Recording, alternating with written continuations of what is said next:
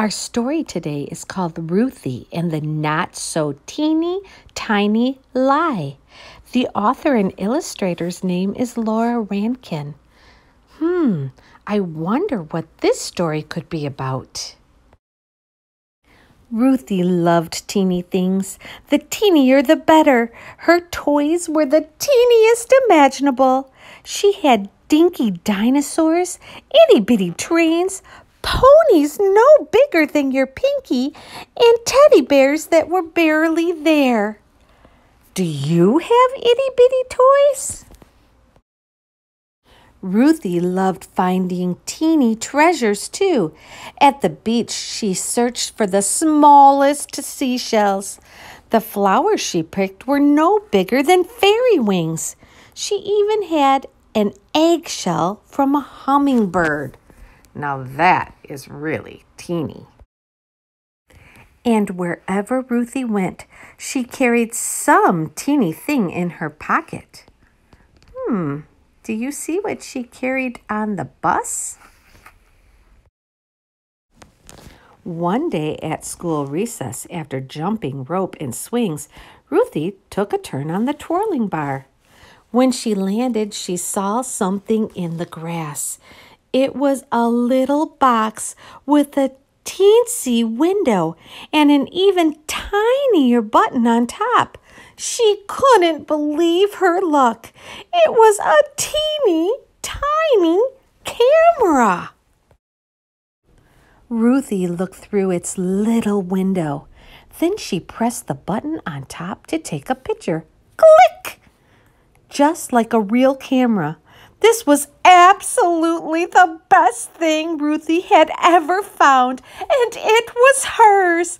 Click, click. She tried it out every which way. Say cheese, clouds.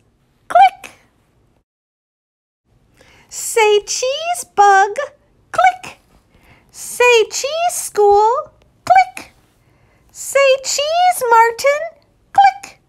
But Martin didn't say cheese. Martin said, "Hey, that's my camera." Ruthie was startled. "No, it's not. It's mine."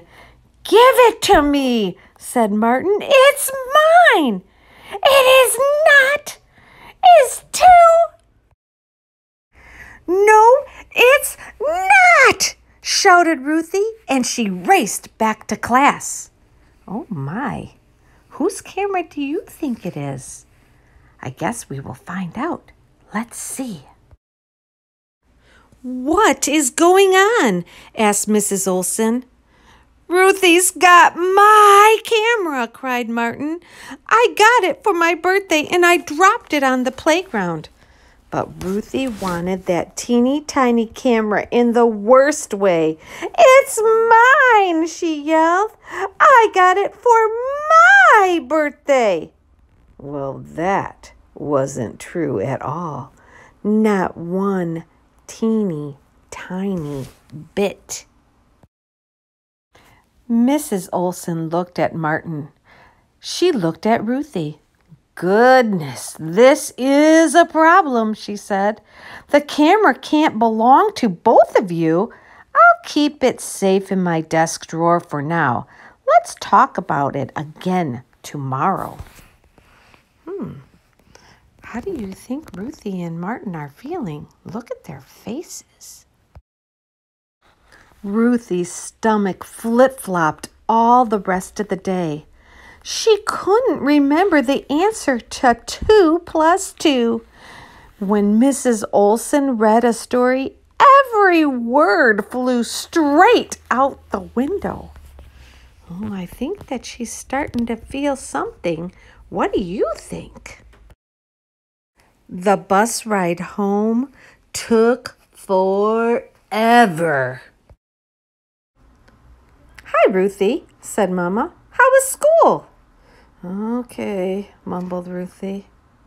Do you really think she thought it was okay? Dinner was macaroni and cheese, Ruthie's favorite, but she couldn't eat. Not one little bite. Aren't you feeling well? Asked Papa. I'm not hungry, she said. At bedtime, Ruthie was close to tears.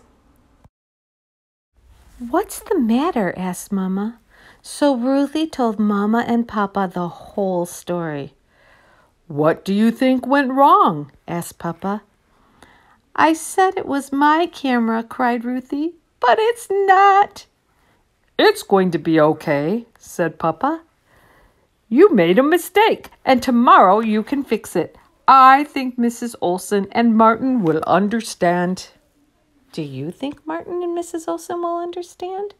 Let's find out. But the next morning, Ruthie could barely eat. Maybe Mrs. Olson won't understand. Maybe Ruthie would have to sit in the timeout corner. Maybe Martin would never talk to her again. Maybe no one would ever talk to her again. Not one teeny weeny word. The school bell was about to ring. Ruthie took a deep breath and began the long walk to the front of the room. Mrs. Olson's desk seemed so far away. Good morning, Ruthie, said Mrs. Olson. I have something to tell you, said Ruthie in a very small voice. The camera isn't mine. I didn't get it for my birthday. I found it on the playground. Mrs. Olson didn't make her sit in the timeout corner. She didn't even look mad. Instead, she gave Ruthie a hug and kissed her on the top of her head. Thank you for telling the truth, said Mrs. Olson. That took a lot of courage. Do you think Ruthie is going to feel better now? Let's find out. I'm so sorry, Martin, said Ruthie. It's okay, said Martin. Oh, so now she's even apologized to Martin. I think that was a good idea. Did Martin react like she thought he might? I don't think so. All at once, Ruthie's stomach stopped flip-flopping. She even skipped a little on her way back to her desk. She got the right answer to 3 + 7 in math. After lunch, Mrs. Olson read the funniest story Ruthie had ever heard. And on the short bus ride home, Ruthie realized she didn't miss that teeny tiny camera, not one teeny tiny bit.